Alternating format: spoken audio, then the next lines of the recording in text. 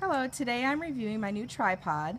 I got this so that my son can use it to film himself doing tricks with water bottles and yo-yos, and it's got adjustable feet so you can make it short, like tabletop style, or you can make it longer.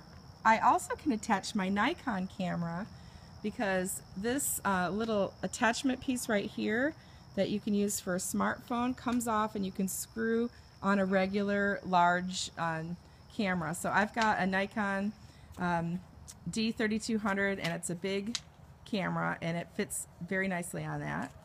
And also this collapses so you can fold it down very, very small, and it has parts that you can move and you can adjust with the little knobs so that you can tilt it and position it exactly the way you want it.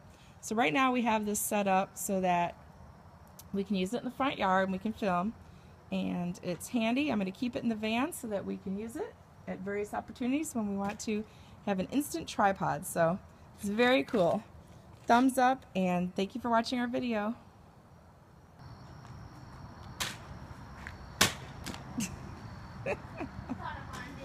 So throwing a water bottle up on things to get it to stick, this is a trick lots of kids like to do.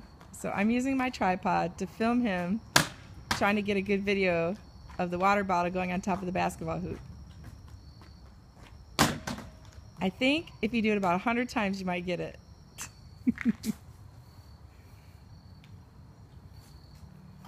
So in case you're wondering what kind of important things we're doing with the tripod, this is what entertains an 11-year-old kid.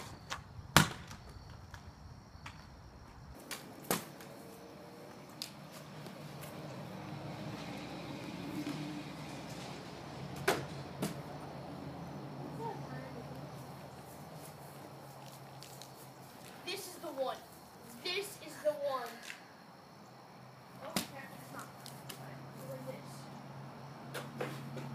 Oh! Oh! Oh! Oh!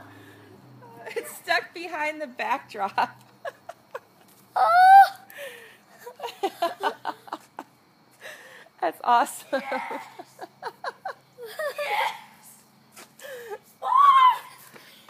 Yes! Yes! Oh, check this out. What? It's stuck. It came right in the middle of it. It landed right behind the backdrop. That's hilarious. Awesome. What? Congratulations. Now how are you going to get it down? Oh my goodness. Gotta climb.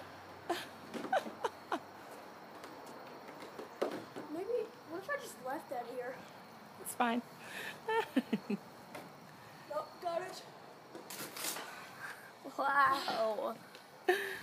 Let's see if you can do that one again. Wow. Awesome.